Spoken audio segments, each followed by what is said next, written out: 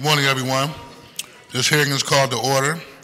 This is a public hearing of the City Council Committee on Transportation and Public Utilities and the Committee on the Environment. The purpose of this public hearing is to hear testimony on Resolution 181113. My name is Councilman Kenyatta Johnson. I am the chairman of the Transportation and Public Utilities Committee. Before we get started, I'm going to ask for the clerk to please read the title of the resolution. Resolution 181113, a resolution authorizing the the Committee on Transportation and Public Utilities and the Committee on the Environment to conduct hearings regarding how dockless electric scooters could provide an affordable and environmentally friendly transportation option for all Philadelphians. Thank you. Before we get started, I'm going to ask if my colleague, Councilman Al Toppenberger, do you have any remarks on this particular resolution? No, I do not. Okay. Before the clerk call up the witness list, for me, this is a very interesting hearing, simply for the fact that I'm an outdoor type of elected official. I try to spend as much time as I can enjoying myself along the Schuylkill River Park Trail, enjoying myself in the diversity of my neighborhood throughout the areas of Point Breeze, Grays Ferry, Center City, as well as Southwest Philadelphia. And I had an opportunity through one of my good friends by the name of John Hawkins to experience riding one of these dockless, mobile scooters. And I had a good time, but for the most part, when you think about the environment, when you think about the congestion that we're facing here in the city of Philadelphia, I think that this can also be an alternative to us driving our cars downtown. Listen, I live in Point Breeze, which normally should be about 15 minutes, maybe 20 minutes from Center City. And on any given day, if I am driving into Center City, it may take me half an hour. Sometimes, Councilman Toppenberger, maybe 45 minutes, depending on the congestion of traffic. So I'm pretty interested in hearing the testimony on this resolution. And at this particular point in time, I want to ask for Councilman Al Toppenberger to say a few words. Yeah, I'm City Councilman Al Toppenberger, and Mr. Chairman, thank you very much for conducting this hearing. I think the information we'll gain today will enlighten us all, and particularly to something that is so important to mobility. And human people need mobility. And this looks like a fun and very interesting way to keep people mobile and enjoying the outdoors. Thank you, Mr. Chairman. Thank you, Councilman. Would the clerk please call the first panel? Christopher Pahalski, Cheryl Bedigole, Nagani Ndimbi. Sorry. Kenyatta. I'm sorry, I'm also joined by Councilman Derek Green, who I would like to acknowledge to say a few remarks as well. Thank you, Mr. Chair. It's a pleasure to be here this morning for this Transportation and Public Utilities Committee hearing, as well as Committee on Environment. One of the main reasons I introduced this resolution to have conversation regarding e-scooters here in City of Philadelphia is that through my work in the National League of Cities, I've had the opportunity to visit other cities and see what some of my colleagues have done in LA, in Charlotte, and some other cities, bringing this type of transportation to their cities.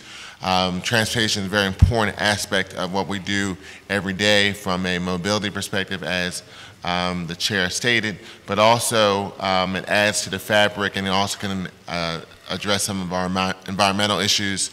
The fact that it will provide opportunity for people to get, especially that last mile of transportation, to their points of destination, and this adds to the transportation network we have in the city of Philadelphia, and will hopefully allow people to be less tied to using motor vehicles and using other types of transportation. And so as we continually evolve with the various forms of transportation we have in our nation, I thought this was one concept that adds to that. It's still new to this nation, but I wanted to have this conversation. Just yesterday, legislation was introduced in Harrisburg to allow e-scooters in the Commonwealth of Pennsylvania.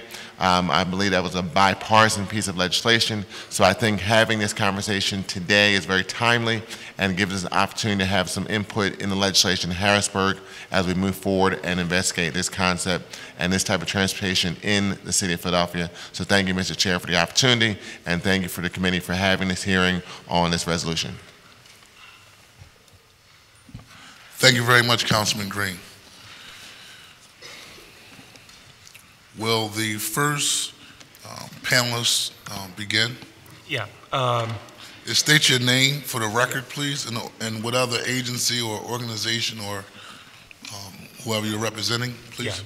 Good morning. Thank you, Councilman Johnson, and the other members of the committee, and Councilman Green, for inviting me to testify today on resolution number 181113, sponsored by Councilman Green. My name is Christopher Pahalski, and I'm the Director of Policy and Strategic Initiatives for the Managing Director's Office of Transportation Infrastructure and Sustainability, known as OTIS. And before I go any further, would you mind if we could move these devices? I'm afraid they're going to get a little bit in the way, and there's a blinking light here that's a little bit distracting. So if we could move them, I'd appreciate that. Thank you. OTIS leads a portfolio of departments, including the Streets Department, the Sustainability Office, and the Philadelphia Water Department, to provide cost-effective solutions and quality services with a focus on the resident.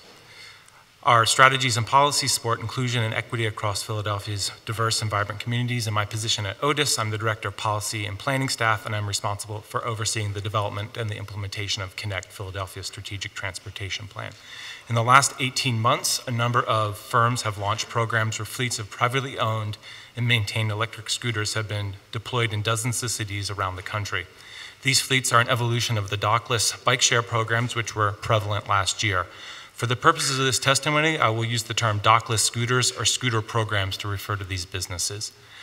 Key characteristics of scooters include they are checked out through a smartphone app. Scooters have wheel sizes between 6 and 8 inches. They have an electric motor powered by an onboard battery. Scooters do not have seats and are ridden while standing. Scooters of the common designs are currently not permitted to operate on the roadways within the Commonwealth of Pennsylvania and are illegal to operate on sidewalks in the city of Philadelphia. Scooter maintenance and battery charging are typically accomplished by fleets of gig economy workers rather than direct employees of the operating firms. OTIS is focused on improving Philadelphia's transportation system in ways that benefit everyone. We see potential for dockless scooter programs to benefit Philadelphia in two main ways: through increasing mobility and accessibility for individuals, through improving sustainability through the shift to smaller electric vehicles. We have been in regular contact with many companies that would seek to operate dockless scooters in Philadelphia. To date, all the companies have been transparent with their intentions and dealings with the city of Philadelphia. This open dialogue has been beneficial and has provided us with some understanding of the upsides of dockless scooter programs. However, this mode of transportation is very new, and early reports from our peer cities highlight the potential trade-offs and even the dangers inherent in the dockless scooter programs. Specifically, reports of injury crashes are commonplace in cities where scooter systems have been deployed. Currently, there are few comprehensive studies of crashes involving scooters, and little data has been collected to date on national trends. What data does exist points to a popular and novel form of transportation that has shown relatively high risks of crashes and injuries by users. Some points of reference that OTIS has considered in making our recommendations today include a study published by Consumer Reports earlier this month, highlighting more than 1,500 serious injuries across 23 medical institutions. Reports of high fatality rates compared with bike share programs. 4 scooter-related fatalities across the country in the past year versus 2 fatalities in 9 years of bike share program operation. And conversations with peer agencies in dozens of cities across the country where scooter programs are active. Currently, the Pennsylvania Motor Vehicle Code does not permit the use of the types of electric scooters currently promoted by the firms who are seeking to enter Philadelphia's market. Any action on the city's part will necessarily be subject to permissions at the state level. Last June, City Council passed Bill number 180429, which defined the City of Philadelphia's role in regulating dockless bikes and scooter programs. My office is currently developing regulations that will allow for the deployment of dockless bike share programs in Philadelphia. We intend to use this regulatory framework to test a number of strategies that may be used to manage dockless scooters at a later date. However, it is our recommendation that the City of Philadelphia refrain from promoting or permitting the use of dockless scooter programs until a more thorough analysis of the benefits and the risks to public safety are better understood. We believe that it would be appropriate to revisit this issue in 1 year's time and would welcome the opportunity to provide council with additional information as it becomes available. Thank you again for the opportunity here today to speak at the hearing for Resolution 181113. In summary, Otis recommends ongoing monitoring and study of the safety impacts of scooters in other cities and revisiting the issue of dockless scooters in 12 months. And I'd be happy to answer any questions you have. Thank you very much. Next. Yes. Thank you.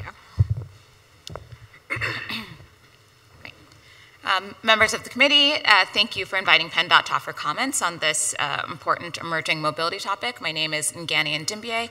I'm a policy specialist at PennDOT. It's always good to return to Philadelphia. My sister has lived here for 8 years, and so I only wish that you had held this hearing on Friday so I could have been back for the flower show at the same time.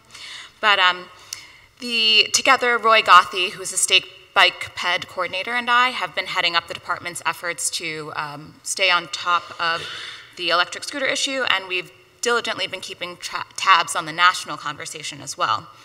So the department is acutely aware of the fact that dockless scooters have been very popular where deployed, and also that there have been deaths and serious injuries associated with their use. So we at PennDOT applaud the city's aim of reducing car dependency and increasing the number of affordable and environmentally friendly mobility options. And we think it's prudent to consider electric scooters as a potential piece of that puzzle. But we do have some concerns, as I had mentioned. So today I'll give the highlights of the current legal classification of electric scooters, the department's actions thus far, and a legislative update and our next steps. So one of the challenges of electric scooters is that their current classification at the federal level by NHTSA defines electric scooter, so similar to what the devices you see in front of us, as a device without a seat, a top speed of less than 20 miles per hour, and says that these are not motor vehicles, don't need to have registrations and VIN numbers. At the state level, it is PennDOT's legal interpretation that electric scooters fall into Title 75's definition of a motor vehicle. Thus, electric scooters cannot be operated on roadways or in bike lanes in Pennsylvania. They could be operated on private property. And this designation can only be changed through legislative action. The limitations of our state statute have given us some time to observe deployments in other states and cities and consider what a rational integration of electric scooters might look like. So in June of 2018, we held an internal meeting within PennDOT with other department officials to discuss and refine the issues facing PennDOT and emerging low-speed vehicles. Our Highway Administration Department within PennDOT has also led a conversation within the Governor's Highway Safety Administration to gather information from DOT, Department of Transportation staff across the nation, especially in states that already have electric scooter deployments. In January, I joined other department officials and representatives at a Transportation Research Board workshop about low-speed electric transportation devices. And this meeting featured lots of stakeholders, and we're able to gather a lot of perspectives at that as well. And additionally, we've spoken with representatives of electric scooter companies, Lime and Bird, who are, as we know, very interested in deploying electric scooters in Pennsylvania cities. And of course, the department has spoken to officials in the departments of transportation in the cities of Philadelphia and in Pittsburgh. So we've definitely been paying very close attention to the issue. Simultaneously, the legislature has been at work. Representatives Rothman and Kinsey submitted a co-sponsorship memo indicating their intention, to introduce a bill, and then that bill was introduced yesterday.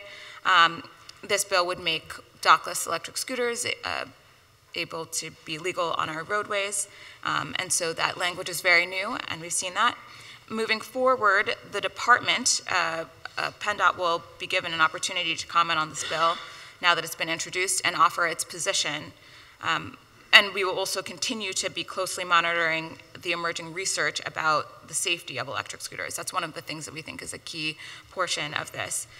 Ultimately, our goal as a department is to balance our responsibilities of expanding mobility as well as maintaining safety on our roadways, and we're glad to partner with the City of Philadelphia and this committee to achieve those aims. Thank you very much. Next. Good morning, Chairpersons Johnson and Reynolds Brown, well, I guess not here, but and members of the Committee on Transportation and Public Utilities and the Committee on the Environment. I'm Cheryl Bedigal, Director of the Division of Chronic Disease and Injury Prevention with the Public Health Department. Thank you for the opportunity to present testimony today on the potential health risks and benefits of electric scooters. Electric scooters are still relatively new, so as you've heard, data on their safety is limited, as is data on whether they are used to substitute for car trips, decreasing traffic congestion and air pollution. Based on the limited data available, however, I do have concerns about what appears to be a high injury rate. So a study done in 2 emergency departments in Southern California found that there were more patients with scooter-related injuries, 249, than bicyclist, 195, or pedestrian, 181 injuries during a 1-year period. The majority of injuries resulted from falls and collisions with moving vehicles, and most consisted of fractures, head injuries, and contusions.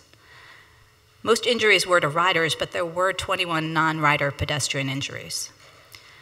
Based on a study done by the Portland Department of Transportation, the injury rate per mile traveled was 2.5 per 10,000 electric scooter trips, as compared to 0.05 injuries per mile traveled by motorcycle and 0.04 injuries per mile traveled by bike share. Assuming that most electric scooter trips are not over 1 to 2 miles, this would represent an injury rate 25 to 50 times higher than that for motorcycle riders. There's no national data yet on electric scooter injuries. The CDC has launched a study, and that data will be useful in giving us more information about this new travel mode. And my understanding is the results of that study are going to be available in the spring. Too many Philadelphians use cars as their principal means of transportation. This results in traffic congestion, air pollution, and decreased physical activity, and helps drive the obesity epidemic. The Philadelphia Department of Public Health supports efforts to diversify our city's transportation options, including a robust public transportation system, the city's strong and growing bike share program, and infrastructure to support safe walking and biking. In the future, electric scooters might well be a valuable part of this array of transportation options. But there's not yet scientific evidence to demonstrate that e-scooter trips take the place of car trips, and there does seem to be a growing body of evidence that they pose significant safety risks. Our recommendation would be to wait, allow the evidence base to grow, and then reassess in a year. During that time, the industry will also have time to assess whether there are changes that need to be made to some e-scooter models to improve safety.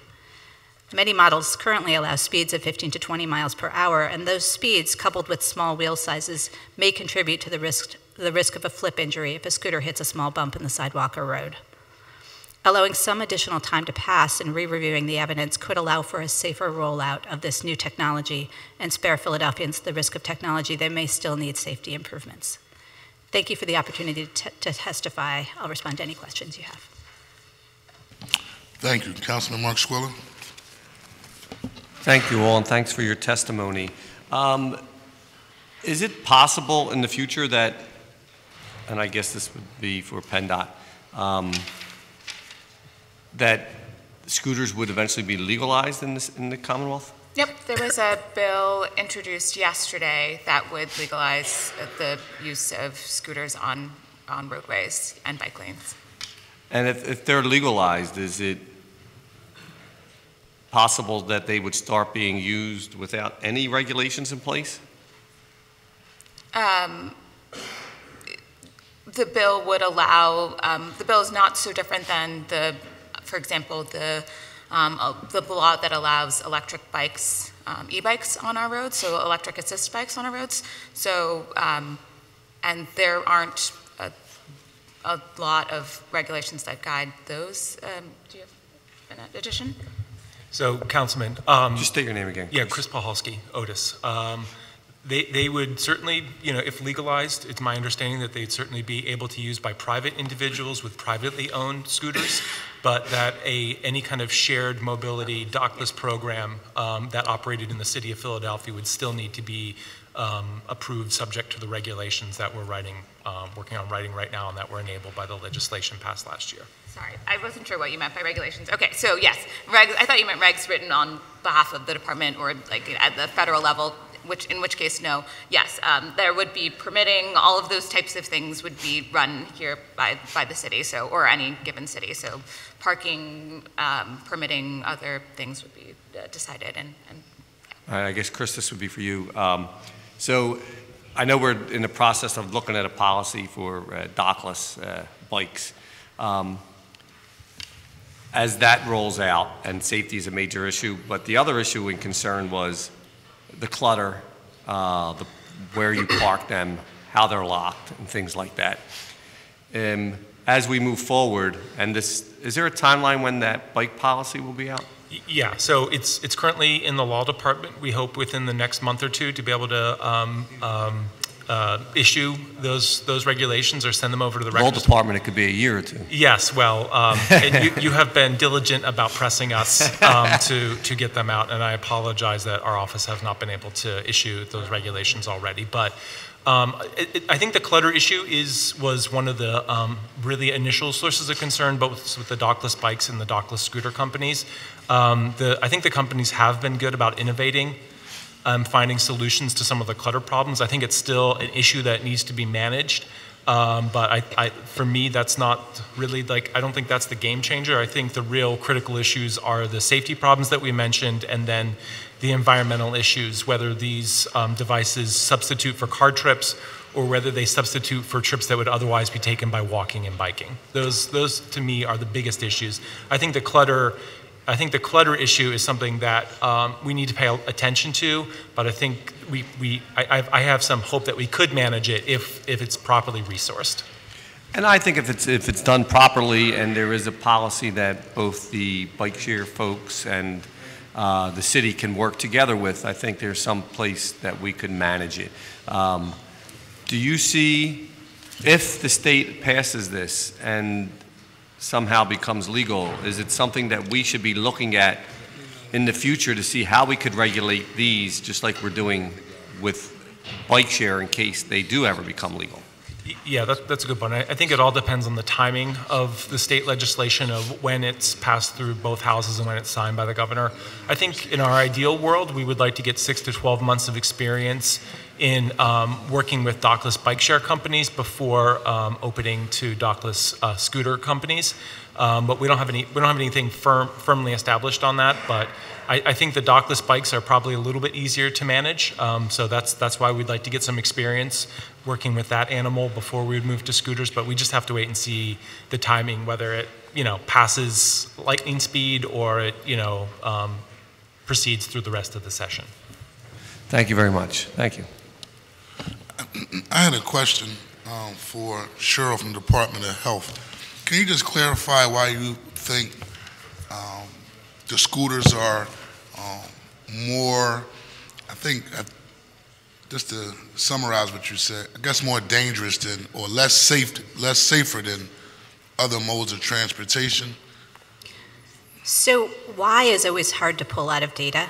What we're looking at is, and these are relatively small studies and relatively few of them, so we may see a different pattern later. What's been seen so far looks like more injuries than you'd expect. So the 2 ERs in Southern California, we don't know exactly how many scooter trips there have been in that vicinity compared to the number of people traveling by bike or walking. But I'd be surprised if there are more people using scooters than bikes. And in that case, seeing more scooter injuries than bike injuries is worrisome. Now, maybe that's wrong, and maybe there's been a really hot trend in that vicinity on scooters. Maybe that's one particular brand that's having trouble. It's hard to know what the cause of that is. Okay. I just wanted to see what was the correlation in terms of the comparison. Councilman Derek Green? Thank you, Mr. Chair. I just have a question for the panel. In those states where you've seen some of the studies, is there any restrictions on device speed of those scooters?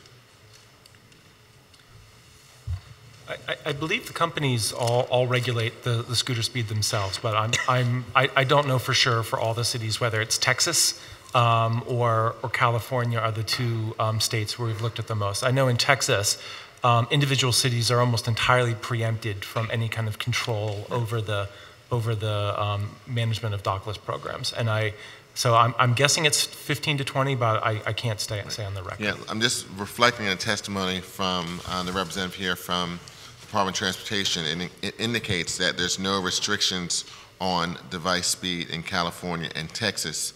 However, the legislature introduced in Harrisburg just yesterday, I believe, maxes the device speed at 15, from my understanding.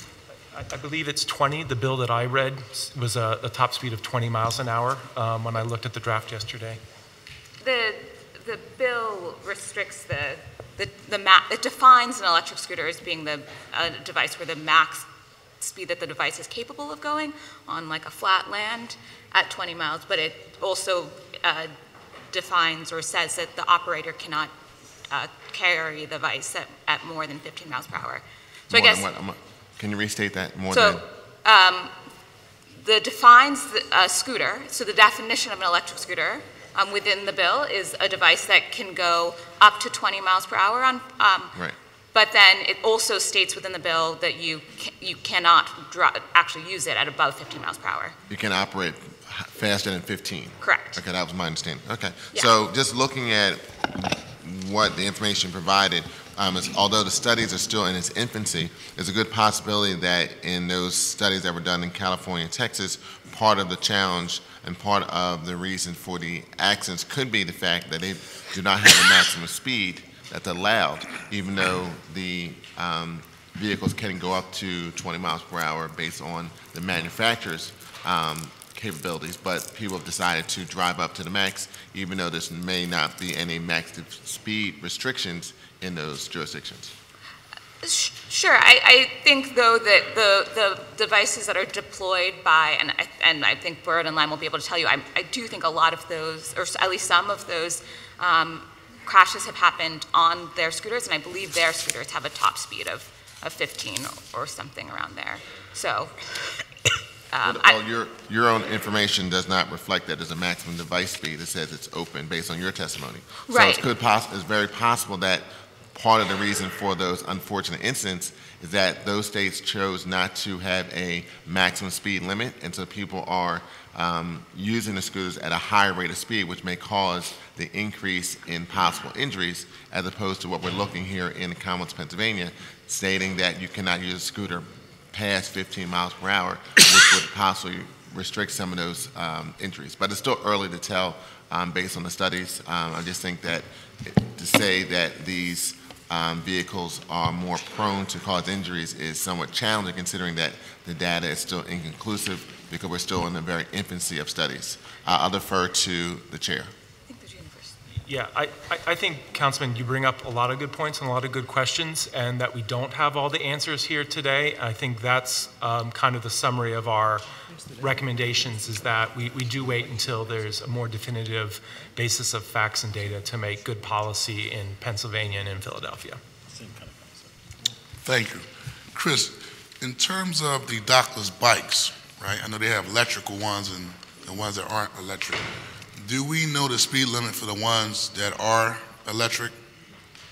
And have we done studies to see are individuals injury prone when it comes to them utilizing the electric bikes? Yes. Because I know that's the next phase Yes. that the administration is looking at. Have we done a study?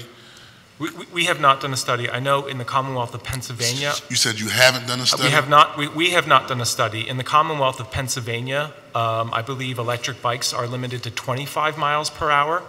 But I believe for our Indigo electric bikes, we have a top speed of somewhere around 15, but I can get that fact back to you.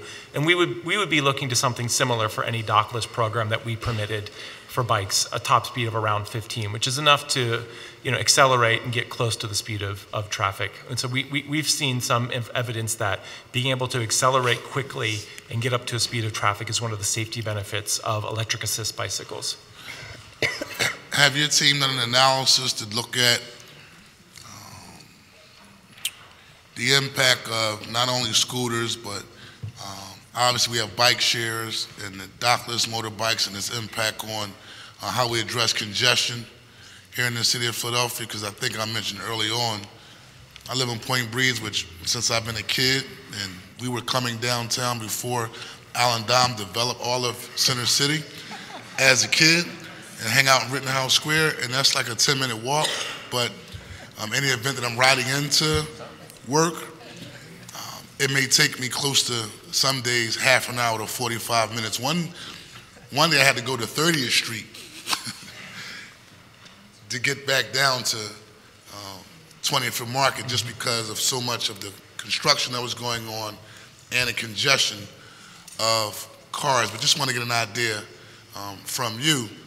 How have we looked at congestion as it relates to these types of vehicles? Yeah, congestion benefits are certainly one of the primary reasons that we think we're trying to build a high-quality bike network so that everyone in our city from 8 to 80, all ages and abilities, can use bicycles for transportation. And we've seen that there's definitely a congestion benefit. And then for our Indigo docked bike program, we see there's definitely an improvement on parking situations so that one parking spot might just be used by one person during the course of a day, but typically, if we put an Indigo station in there, that's used by 7, 8, 9, 10 people during the day. So definitely improvement on congestion and parking. All right, thank you. Councilman Allen Dom. Thank you, Mr. Chairman. I just have a question for, is it Mr. Puchalski? Have we done a traffic study of the city, Center City specifically, because it is a mess, as Councilman Johnson is talking about. To get around the city is very, very challenging, and also our city has very narrow streets. So, in the backdrop from 6 years ago, now 20 to 25% of all purchases are over the internet, which means more delivery trucks, and it's just challenging, more Uber and Lyft. So my question is, for safety reasons, have we done a traffic study, and can we incorporate that to make sure that bike lanes are safer? If we do the scooters, that's safer. We may have to suspend some on-street parking because, think about it, what do we get per hour for the meter? $8 or $10 or something? That's pretty valuable real estate that probably should be freed up so cars can go through. Are we doing a study? So I think we haven't done a comprehensive study of everything together, but we have done individual studies on the various efforts that you've talked about. I believe the revenue from a parking spot in Center City is $10,000 per year. You're right, we need more loading. There's more parcel delivery now than there ever has been before, and we need to innovate with our loading solutions. So our office is trying to work on some solutions to that. I think one of the issues is the enforcement of the current laws. So we did the enforcement blitz on Market and Chestnut Street, and we've been seeing that had a positive impact, but some of the fines are just too low, and that the delivery vehicles are just willing to take the fine. So we need to have an appropriate system of carrots and sticks, if you will. We need to provide people safe and legal spaces to conduct their business, and then encourage them when there is an open spot to use that open spot for loading. You don't know how many times I've seen a delivery vehicle blocking a moving traffic lane when there is an open delivery spot, loading zone on that very block. So I don't think we quite have the same, the right system yet. So our office is working on developing some new ideas that we're not ready to publicize yet, but to address some of the loading issues. And then finally, we're working on promoting transit so that people can efficiently move around Center City in a safe and environmentally friendly way. That's one of our biggest efforts, both for safety and congestion, is promoting public transportation. But here's where we're going. In 10 years from now, there could be 40 to 50% of the purchases are over the internet. So there'll be more and more and more delivery trucks. So my suggestion, I asked this last year, to do a complete traffic study and incorporate these other ideas that we want to incorporate to see how we can blend everything together. But I think we need that complete study. Yeah, I agree that this is certainly a need that we need to examine and look at. Thank you. Thank you, Mr. Chairman. Thank you, Councilman. Any other questions from members of the panel? Councilman Derek Green. Yes, just wanted to follow up on statements earlier that was made, and I believe it's a recommendation of Otis to wait a year. Now, my understanding legislation has been introduced in Harrisburg, if that which was just yesterday. So if that legislation were to be passed in this legislative session, would the position of Otis change? I think we just have to wait and see what the timing is of what the legislation, of how quickly that legislation passes. And we're going to, so we'll continue to monitor that, and we'll also continue to monitor the information that comes out. And like Cheryl said, the CDC study that's being done, I believe, on Austin should come out this spring. So hopefully we'll get some more information, even if the bill should pass soon by the time it passes. Right, but I could reiterate my question. If the legislation were to pass by the end of the spring session, would that change the perspective of Otis in reference to suggesting we wait a year if the Commonwealth has approved the ability to use e-scooters in the Commonwealth of Pennsylvania? Yeah, I think it's, I don't think I can give you a definite answer. I will say that, you know, I hope the state legislature looks at all the information, the data, both on the very positive impacts about these devices and also the potential downfalls when they make their decision. But regardless, we want to make sure that we're looking at all the data before we make the decision that's right to Philadelphia. There's just so frequently the decision that's right for the rest of the state is not necessarily right for Philadelphia. And we need the decision and the policy for transportation in our narrow streets or the densest part in the state that's right for us. And maybe what's good for Erie, what's good, I think it was going to be Cumberland County was the legislator that introduced the bill, was his district. What's right for those districts might not be what's exactly right for Philadelphia. Well, that's clearly the case considering we're the only city of the first class in the Commonwealth of Pennsylvania. But I guess my perspective, considering that you're already reviewing other cities who already have e-scooters in their jurisdictions, who've come up with regulations, even from PennDOT, they've already analyzed what other states have done from a legislative perspective. Considering this is a new form of transportation, wouldn't it make some sense to move forward with some type of concept, even if it's just a pilot in that regard, if it becomes legal in the Commonwealth of Pennsylvania in the city of Philadelphia?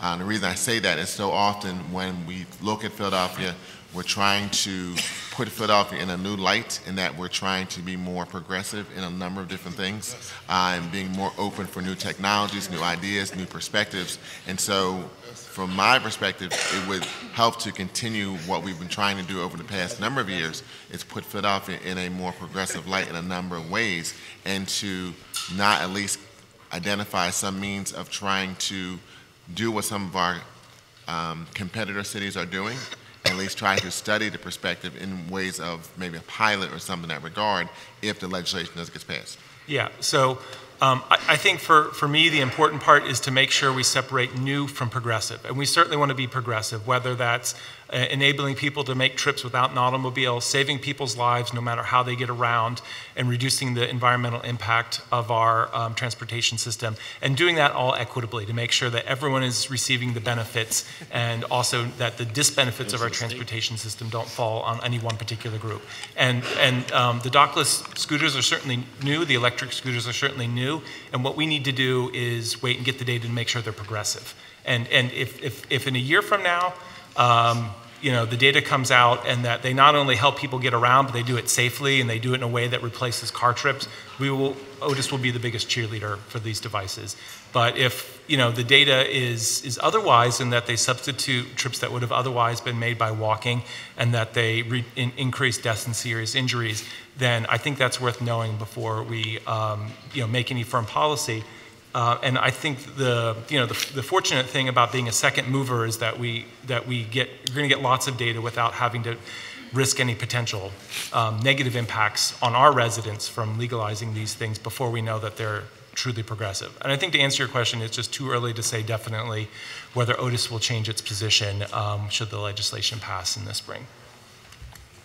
Well, I guess I'm somewhat confused in your commentary in reference to excuse me, making a distinction between new versus progressive.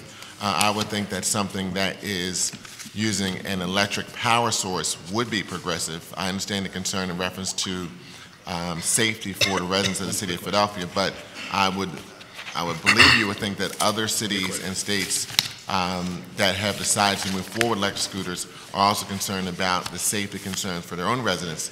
I'm just interested that you would make the distinction between new versus progressive when a vehicle that's being powered with an electric source. I would think most people would agree that would be a progressive form of transportation because it's not a carbon-based energy source. Yeah, and if the trip that someone would take would have been made by an automobile and it's instead made by an electric scooter, then that is definitely progressive. But if the trip is one that would be taken by bicycle or that would have been taken by walking, then you would see an increase in emissions by the substitution of a walking or bicycle trip, which is also, it's only the food you eat versus one that's made by an electric scooter. Okay. Mr. Chair, I will close with this. I would think that from most people's understanding, if your ability to walk, and I'm someone that, as many people know, get up very early at the crack of dawn to run, as well as row on the Schuylkill as well. Most people that use some type of transportation, if they can walk, they generally should walk. I would venture, and I think most people probably in this room would agree, if someone's going to use an e-scooter, it's probably a distance further than they normally would walk or possibly bike. So I think the concept that a e-scooter is somewhat new but not somewhat progressive is somewhat interesting concept, but I will defer to the chair for the rest of the hearing. You got a progressive administration, so I'm not sure if that adds up, but I'm going to pass to Councilman Allen Dime. Thank you, Mr. Chairman. One quick question. The $10,000 per spot, where does that revenue go? That goes to the parking authority. And then I understand that about after they take out their costs, about just under 30% goes to the city and the balance goes to the school district. But I think I'm probably not the right person to give you the exact figures on that. But that's my understanding. Okay, thank you. Thank you, Mr. Chairman. Thank you, Councilman Dime. Thank you very much. Can the clerk please call the next panel?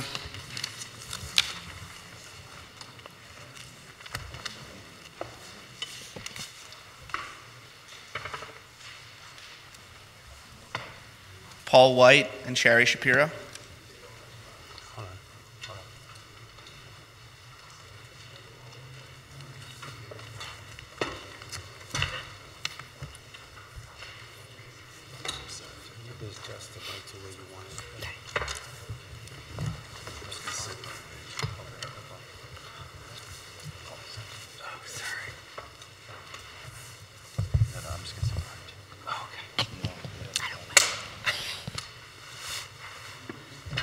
Please state your name for the record and begin. I'm Sherry Shapiro, and I'm the Director of Mid-Atlantic Government Relations for Lime, at the electric bike and scooter company. Free of charge to communities, Lime provides a network of dockless, shared transportation options, including bikes and the scooters you see here. It's hard to comprehend how popular scooters have become. I heard one of the previous testifiers say, if these become popular, then maybe we will bring them to Philadelphia. Lime launched in 2017. In the past 2 years, we've provided more than 35 million rides. We serve more than 100 communities, including most major US cities, like Washington, D.C., Baltimore, who you'll hear from in a minute, Detroit, Providence, Cincinnati, Los Angeles, Dallas, Portland, Charlotte, and more. In just the past 2 weeks, without any solicitation from us, more than 600 Philadelphians have written in to share why they want electric scooters here. A constituent in your district, Chairman Johnson, a constituent in Vice Chairman Squilla's district expresses it this way: it will be awesome and save me time and money. People around the world are choosing scooters not only because they're easy and affordable, but because they are fun. But perhaps more importantly, Philadelphians themselves believe that scooters will help our entrenched challenges like equitable access to transportation, congestion, decreasing use of public transportation, and pollution. Reducing congestion has been a significant interest of this council. A constituent from President Clark's district told us that he would be able to ditch the car and use Lime to get around the city and then train for trips out of the city. Another person noted that scooters provide an affordable alternative to driving my car short distances. A constituent from your district, Councilman Johnson, says it this way: after trying Lime in Texas, I started to imagine how I would be less inclined to use rideshare in Philly. Rideshare services would have led to hopelessly clogged streets all over the city. Our data confirms this. 30% of our riders in major markets took a scooter instead of using a personal car. A Queen Village resident explains how this would work. I live 1 mile away from the closest metro stop. It's not practical for me to walk there, therefore I drive. The last mile commute feature of Lime addresses an unmet need in public transportation in Philadelphia. I hope that Philly continues to be a model of public transit and allows Lime to come to this city very soon. Safety is Lime's highest priority. But let's talk about how we make scooters safe, because it is not hard to do. It is the responsibility of our companies to make scooters as safe as we can. Right here, we have our newest model of scooters. We've done it with safety in mind. We've made the tires larger so that they can go over potholes and address the bumpiness of streets. We've made them heavier so they have a lower center of gravity. Made the footboard wider so people have an easier time putting their feet. And we've put a screen on it to make sure that we can put messages in, like wear a helmet. I think both of our companies send helmets to anyone who writes to us and asks. Cedars-Sinai Medical Center had these recommendations. They looked at the data and they said, scooters, like any motorized vehicle or bike, can be used safely by taking common sense measures. In addition to helmets, start off slowly. The accelerator and braking tabs on the handles can take getting used to. Be mindful of surrounding traffic, especially at intersections. No one-handed rides. Put down that phone and the coffee cup. No headphones or earbuds while operating the scooter. Don't try to operate the scooter if you've been drinking alcohol. Be mindful of your safety and the safety of others. Be alert to pedestrians and other vehicles. Make sure to leave the scooter out of the way of foot traffic so it doesn't create a tripping hazard. These are things that we are not only happy but excited to work with the city on to make sure that Philadelphians are educated in how to use scooters safely. We have an entire campaign called Respect the Ride that we can localize here. We also know that we need to make the city streets safer for everyone. The fatalities that the previous testifiers talked about were encounters with cars. In one case, the driver was allegedly on drugs at the time. This is not to minimize the injuries that happen on our scooters. That doesn't look good for us, and it makes people afraid, and that's the last thing we want to do. But what I think that we need to do is to make our streets safer for everyone. We support policies that dedicate a per-ride fee to the city, to dedicate it to infrastructure to make the street safer. I have been very involved in the Vision Zero Alliance here in the city with Lime support to make the streets safer for everyone and to reduce vehicle crashes to zero. I have a couple of numbers here to put the scooter statistics in context. 103 people were killed in traffic in 2016. In 2007, 96 people were killed. That's here in Philadelphia, not nationwide. 40 of whom were pedestrians, and 3 of whom were cyclists. So that gives you a sense of the environment in which we are traveling every day as we walk down the street, as we drive down the street. Scooters have the opportunity to take people out of cars, about 30%, as I said, and to give them a different form of transportation, and one that is more equitable. Transportation equity, as Councilman Green mentioned, is of high priority here in Philadelphia. People are not equally served by transit, and they're not equally served by modes like bike share. Those are mostly here in Center City. What dockless vehicles, including bikes and scooters, allow people to do is pick up the vehicle wherever they are, find it on an app, pick it up, and take it to wherever they want to go. Then it's our responsibility to make sure that those vehicles are redistributed where people need them. The data from Washington, D.C. and New York have shown that scooters and electric bikes increase the equity, and our ridership skews both more female and more minority than traditional bike share programs. The last thing I'm going to say is not in my written testimony. I was a tech entrepreneur here for many years. What I found is that Philadelphia is behind its peers on almost every measure. We need to inspire other cities. We need to show them how we can do this well and safely, how we can get the best out of dockless electric scooters.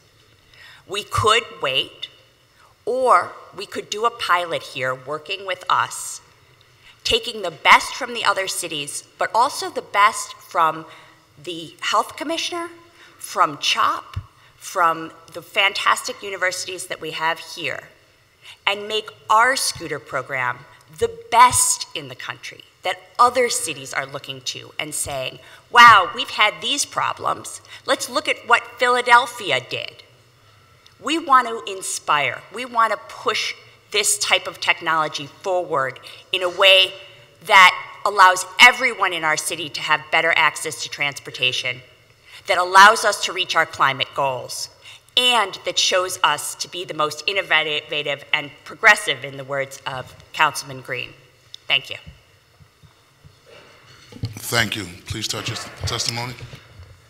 Thank you, council members, in particular, Councilmember Johnson, Councilmember Green. I'm extremely appreciative of the opportunity to testify today. My name is Paul Steely-White.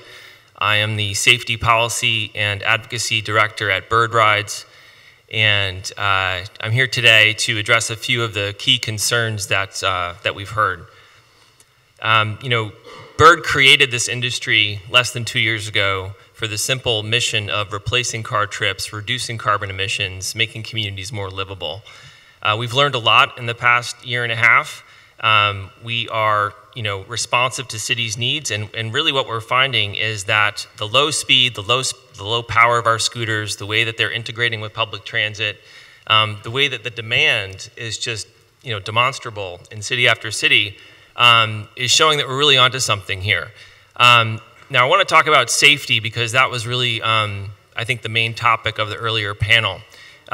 In fact, what we are finding through the independent research that's being conducted and through our own internal research is that e-scooter sharing is as safe, if not safer, than bicycling. Now, I want to repeat that because that seems to be contradictory to some of what we heard this morning. E-scooter sharing is as safe or safer than bicycling. Now, the 3 studies that were mentioned earlier, we heard mention of the Portland study, the UCLA Medical Center study, and the Consumer Reports study. Now, the Portland study, 40 pages long, really very detailed. They looked at more than 700,000 e-scooter share trips in Portland over a 4-month period. They found 3 times more injuries on bicycles than scooters in that study. Now, they also looked at volumes, because as was pointed out earlier, it's really important to understand relative risk exposure. You have to look at volume. They looked at volumes, they looked at injury severity. And the conclusion of that study was very, very clear. In fact, it was written by the local health authority in Portland, and the conclusion was that there was no disproportionate risk for e-scooter sharing.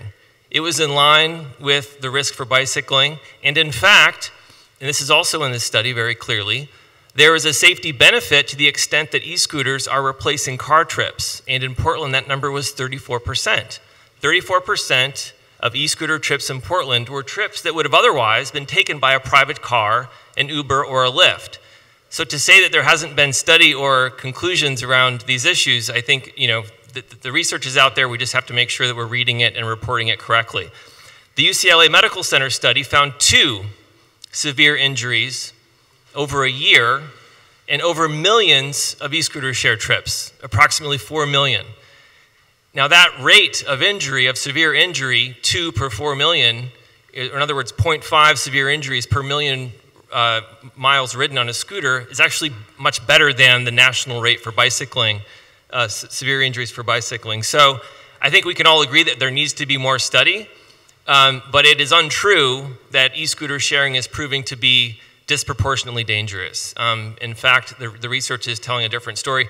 Just quickly, the Consumer Reports story that found 1,500 injuries, those injuries were not in fact serious injuries, as was stated earlier. Those were just injuries, most of them very minor, and that again was 1,500 injuries nationwide over a year, over more than 50 million shared e-scooter trips. So there are now more shared e-scooter trips than bike share trips in America.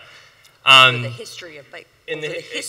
Thank you. And so, looking at that injury rate, we're actually doing better than bicycling. And also, by the way, there were 4.5 million injuries that were car-related in America over that same period. 500,000 bicycle injuries and 100,000 pedestrians. So that helps contextualize the 1,500 that was reported. The car trip replacement number that Portland found, 34%, that's proving true in other cities. I was just in Coral Gables yesterday, and they're finding 30% of their e-scooter trips are trips that would have otherwise been taken by private car. Denver, Dallas, many other cities finding that same number. So this is a significant finding. So in fact, e-scooter sharing is making streets safer, reducing carbon, and really I think that's that elusive trip replacement grail that we've all been searching for years that e-scooters are providing. So, that's central to our mission, right? Because if we're going to win the battle against climate change, we have to figure this out. And it's also true that everyone should be able to participate in this battle against carbon emissions. And that's why at Bird, like with our leading competitors, we are committed to equity, and we are making sure that affordability is never a barrier to anyone who wants to use an e-scooter, who wants to join the fight against climate change. And so we have a number of strategies where we make our e-scooters accessible and affordable for all city residents, and that's really key, and we look forward to working with the city to make that happen. Dockless electric scooter sharing systems have been implemented successfully, as was pointed out, and safely in hundreds of cities. And I mentioned, Portland's example of finding no disproportionate risk. I really want to hammer that point because, again, it's really the most exhaustive study that's been done. Please look at it.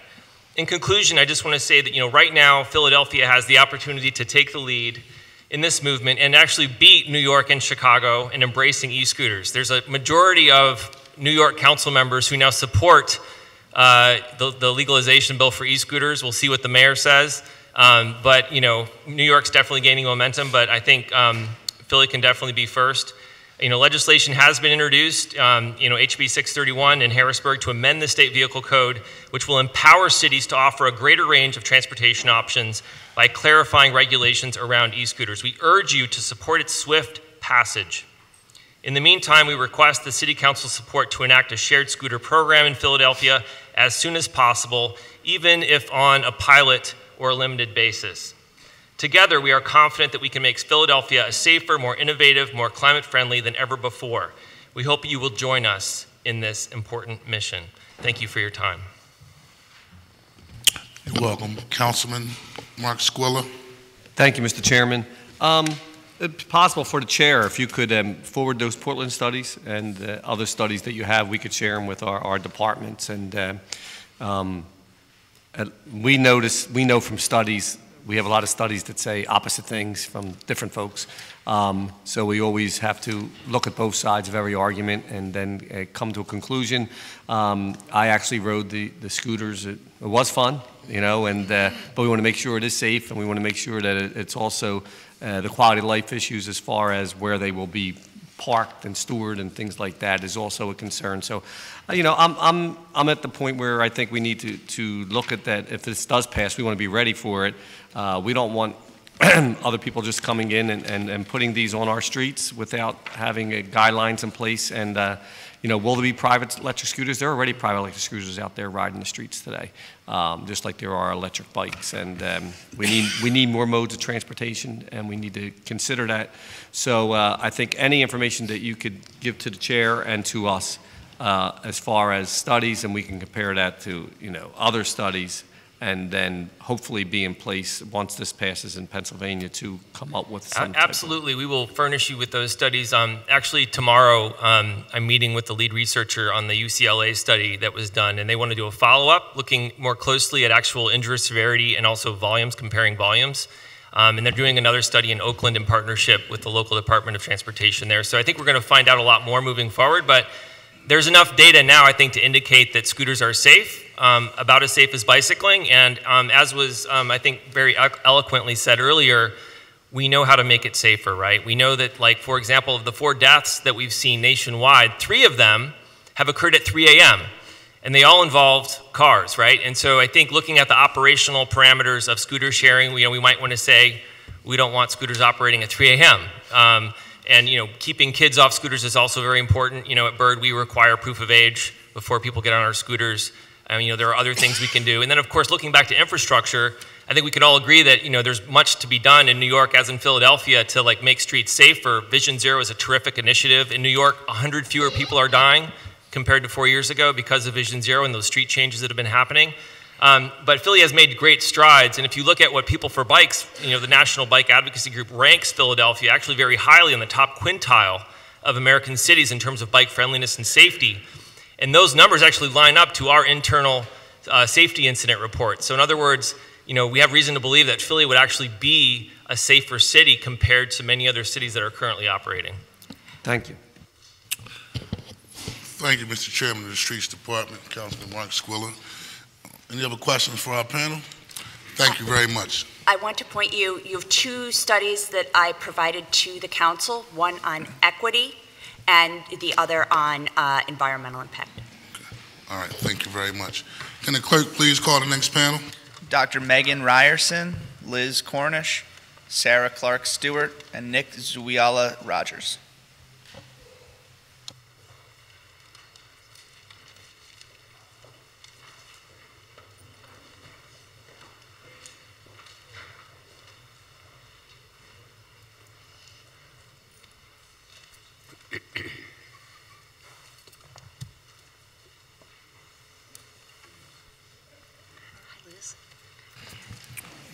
Thank you. Please state your name for the record, and you can begin. Hello. Sarah Clark Stewart, Executive Director of the Bicycle Coalition of Greater Philadelphia. Should I just keep going? Okay. So thank you very much, Councilman Kenyatta, Johnson, and Chair, and all the other councilmen here. I appreciate the opportunity to testify today. I have submitted my testimony. I don't want to read it. I know that in the interest of time, I will just try to hit the high points. But I do want to, there are 2 very important plans that Philadelphia has to make our streets safer and to wean and to make our city more sustainable. Connect, which is the 2018 transportation plan that Mayor Kenny put out, and the Philadelphia Greenworks plan. And there's 2 very important values there that I do think are relevant here for this issue that we're talking about with respect to e-scooters. One is that the city, Mayor Kenny does want to make our city's transportation system safe for all users and provide opportunity and access. Those are 2 of the 4 values. And the Greenworks plan has a very important value of providing safe access to affordable and low carbon transportation. And so we do believe, as the Bicycle Coalition, that electric bicycles and scooters, which is the topic of today's hearing, do offer considerable promise to support these public policy values. And in particular, dockless systems of scooters, e-scooters, and e-bicycles could enhance transportation options and access in neighborhoods that really need them the most. And that's what I want to emphasize today. These are the neighborhoods where motor vehicles in transit are generally the only means of transportation available, where bicycles are not commonly used for transportation, and where low-cost options such as docked bike share are not yet available. So we know that the city's bike share system has been very, very successful and fantastic, but it's unfortunately not all throughout the entire city, as you know. There are neighborhoods such as Southwest Philadelphia, West Germantown, East and West Mount Airy, and the Northeast that have not yet benefited from docked bike share. And that's what dockless electric bikes and e-scooters could really do for those neighborhoods, is bring in a new transportation option that they don't currently enjoy. And I did also submit a letter that we recently sent to Mayor Kenny urging him to release the regulation and permit that would allow dockless electric bikes to be piloted. We think that's really needed to happen as soon as possible. And this is going to help the city really understand how to pilot this kind of new technology. I would say that while we are a bicycle organization, scooters are really new. These are new to us also. But a lot of the problems that we face and work on and advocate for with respect to making bicycling safer and more available to people, those are the same kinds of issues that need solutions for e-scooters. In particular, making sure that our streets and roadways are as safe and as in good repair as possible. One important difference is that scooters appear to have a lower threshold of acceptance among people who don't already bike. So and the survey conducted by the Portland Bureau of Transportation that was mentioned earlier, that survey had two really interesting results. That 74% of users of scooters reported never having used the city's bike share system, and 42% have never biked. So the potential for people to use a slow-moving electric vehicle and not use a car for a short trip, it's really potential there, and it's worth testing out. And one statistic I want to sort of leave with you is that 1/4 of trips that are under 2 miles in Philadelphia are taken by a car. So cutting down that number from 1/4 to 20% or 15 or 10 is really an imperative for sustainability and for safety. That quarter is way too high, and it is the status quo, and there's going to have to be something done in a big way to make a difference to cut that down.